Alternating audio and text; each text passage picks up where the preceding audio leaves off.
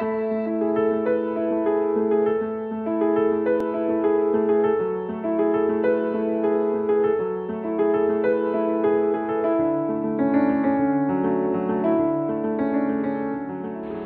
kang matakot dahil kakampi mo ang Diyos. Hi, welcome to Adrian Milag, Vlog of Inspiration. You know, here's what I realized.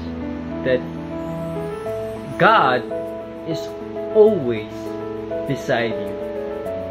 Alam mo, even kahit nasa taas ka, when you are up in your success, in your triumphs, in your victory, God is with you. Yes.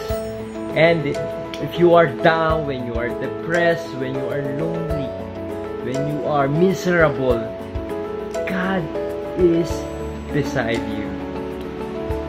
Alam mo, minsan hindi natin yung makita, especially when we have problems, especially when we go, pag dumadaan tayo ng matinding pagsubok, hindi natin yung nakikita.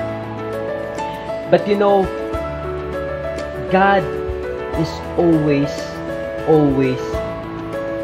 beside you. He's always with you. And on those moments na natatakot ka, on those moments na parang nawawalan ka na ng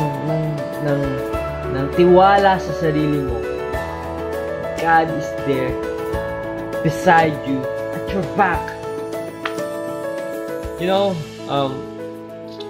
minsan hindi natin siya nakikita because of maybe of the problems that are blocking, okay, the presence of God in your life. But you know, if you will realize that in your silence, in the most ordinary ways, God is with you. Paano mo yung mapapatunayan? Through the person He is always sending you.